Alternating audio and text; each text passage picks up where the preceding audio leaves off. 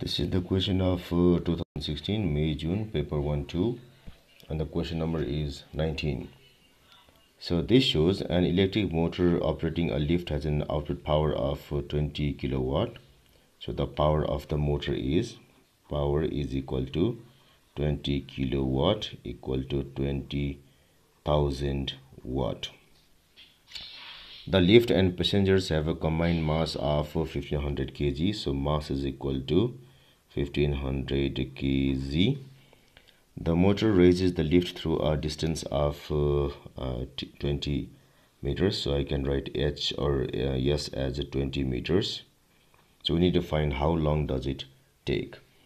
So simple equation that we have is the work done by the motor raises the potential energy of this thing by mg into h, where h is the height that it rises.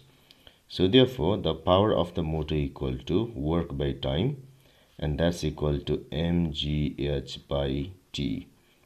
This gives in turn t equal to mgh by power p, and that's equal to mass is 1500 into g is equal to, let's use simply 10 into 20 divided the power is 20,000.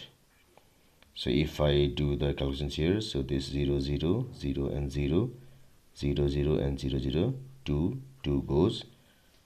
So the time is simply equal to 15 seconds, and the answer choice which resembles this is choice number B here.